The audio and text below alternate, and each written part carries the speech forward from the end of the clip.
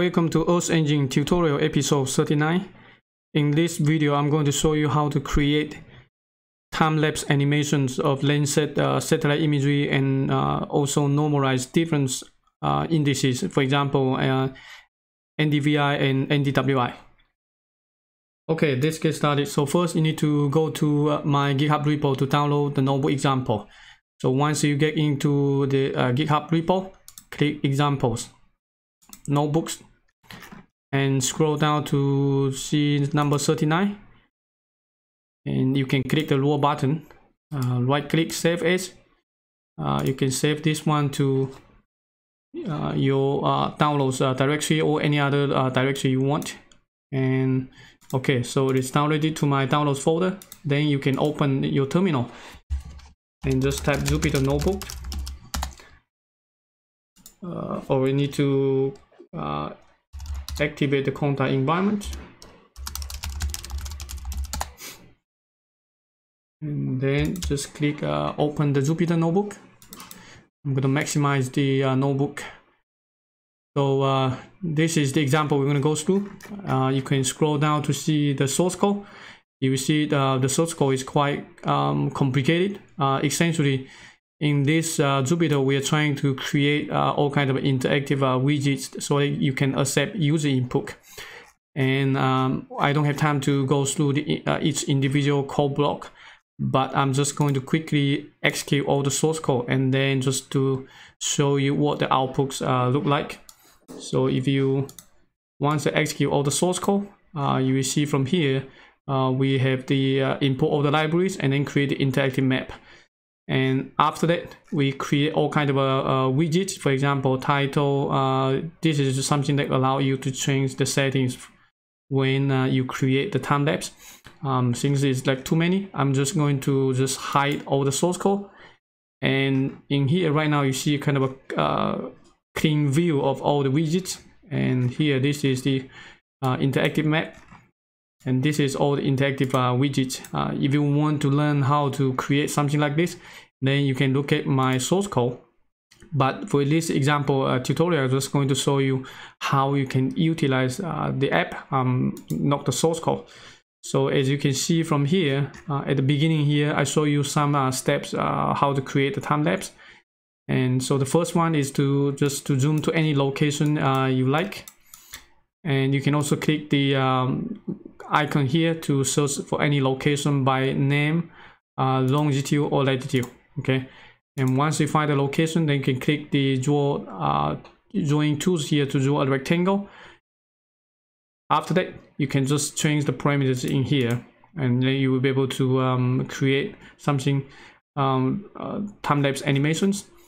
Here I also provide two apps in here, the first one and the second one. So the first one here, if you click, it will open the app. So this one I deploy into Heroku, and if you want to learn how to, basically it turns the Jupyter Notebook into a standalone web page. And this is something after you execute, it's the same like after I execute the Jupyter Notebook, and you can turn this one into an app. So if you want to learn how to deploy those to Jupyter Notebook to the web, you can look at my other tutorial. I believe this number 27 and number 28. So you can take a look at number 26. So Heroku, how to deploy the Jupyter Notebook to the Heroku server so that you can host that one on the web, just like something in here. So you have an URL you can send to anyone. As long as they have the internet, they don't have to have Earth Engine account, they don't have to install anything. Just open the browser and then they will be able to execute the source code. And sometimes when you go to the click the link, you might see this one. Just want you to be aware because I'm using the free web service. So if too many people are visiting the app, the server might be overloaded, and in that case I have to restart the server, and then just to clean up all the temporary files, and then the application will be up and running again. I also have the other backup link in here. If you click this one, it's called Ngrok. So this one actually is hosting on my local computer. It's the same, but you can again, you can check number 28 to learn how to deploy that one to using Ngrok. So you can use your local computer as a server, so and to host the Jupyter Notebook. Okay, so next I'm going to just quickly show you how you can utilize this app, and so the first step is to figure out the location. Keep it in mind, this is for demonstrations. You don't want to create a time-lapse for a large area because there's a lot of data that you need to process. So I'm going to quickly show you how to use this. First, you want to search location. For example, I want to find out ROC, and once you hit enter, you should be able to search the location, and then you can close the button. So after that, for example, I'm interested in the changes of the ROCs in here. All we need to do is just draw a rectangle. So for example, I want to just see the water area, and we can click just draw a rectangle. After that, you can change the settings in here. So I can say ROC, and you can select the band combination. Okay, I'm going to just keep this one by default. The frames per second, basically when you create the animation, how many frames do you want in 1 second? So if it is 10, that means this is annual image. So basically 1 second is going to show 10 images. And if you want to be slower, you can change the lower number. If it's basically 1 second 1 frame, basically 1 second 1 image. So I'm going to use just 10. And this one here, apply F mask to remove cloud shadows and snow. You want to keep this one by default, unless you're interested in seeing glaciers or snow or shadow changes. You might want to remove the clouds and shadows. Also, I'm going to keep this one. Start year, end year, right? You can change all the way from 1984 to 2020. You can also change the start months and end months. Okay. Sometimes if you just want to see the changes for each summer, then you might want to reduce this one, for example 6 to 8 or 9 or something like that. In this case, I'm just going to use from May to September or November. And the font size is when you have labels, how big you want to be. You can adjust this one if you want. You can also change the color. Okay, so in this case, for example, I can change to red color. And the progress bar, you can also change the color. I'm just keep by default.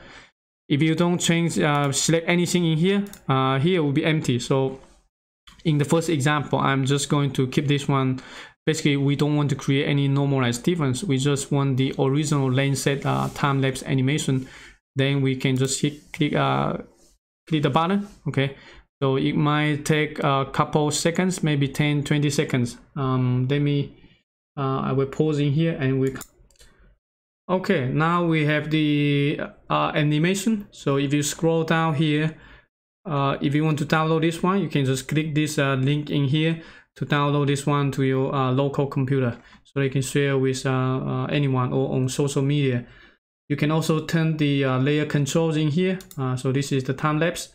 The draw feature is basically the rectangle that we just draw, and also the source location. Okay, so as you can see, pretty nice. You don't need to write any line of code, and then you can create an animation like this. So this is the first example. Next, I'm going to show you the other example if you want to create some time-lapse animations, but also with some normalized difference index, you can do that as well. So you can scroll or zoom in to any location you like. In this case, I'm just going to, for example, in this location in pool, I want to do that similarly. I can draw a rectangle, maybe somewhere in here, right? And so for this one, I can just say river dynamics. I can change the band combination. So if you're interested in rivers, probably this color might be a good choice. So this is the first natural color composite, and I'm gonna keep this one by default. Remove mask, and the start month and end month, I'm going to use the entire year. For this one, I can change it back to maybe white color.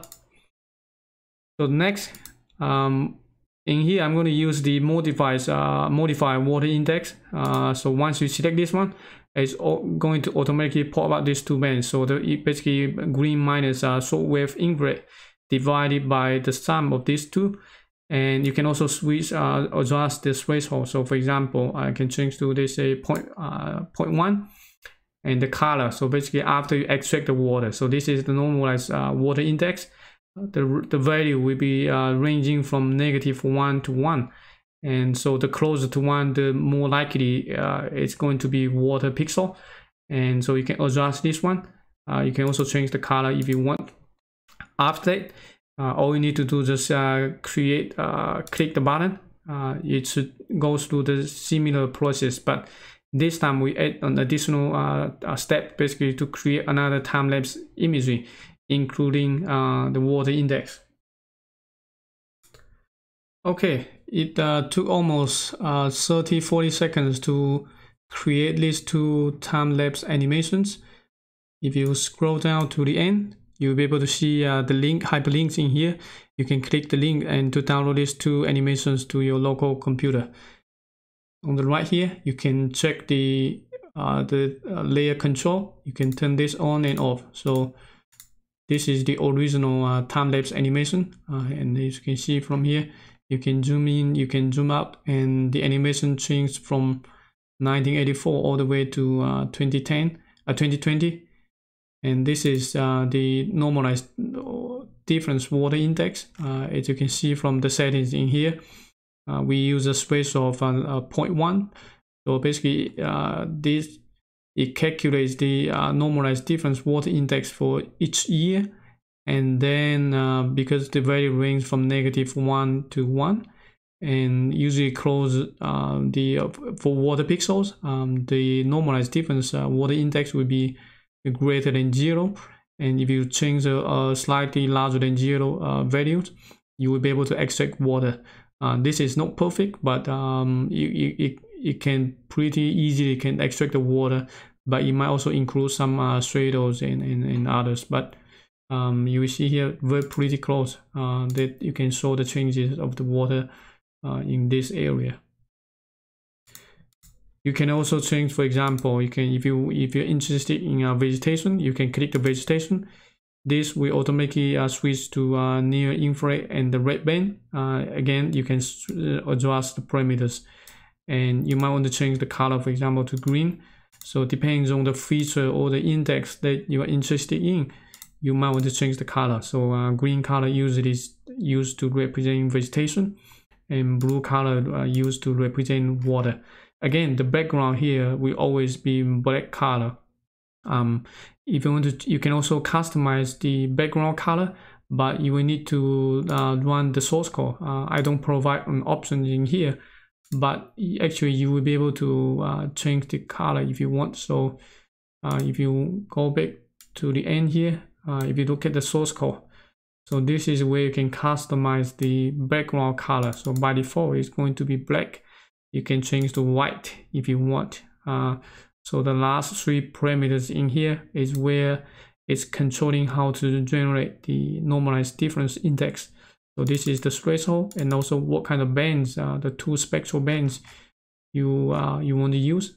So you will see from here, there's these 2, first band and second band. So the value count, whatever you are selecting in here, will be in.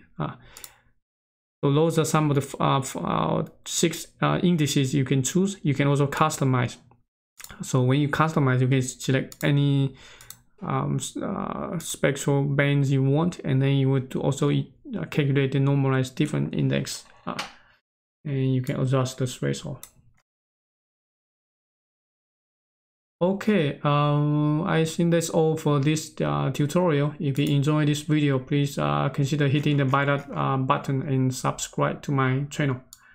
Hope to see you in my next video. Take care. Bye bye.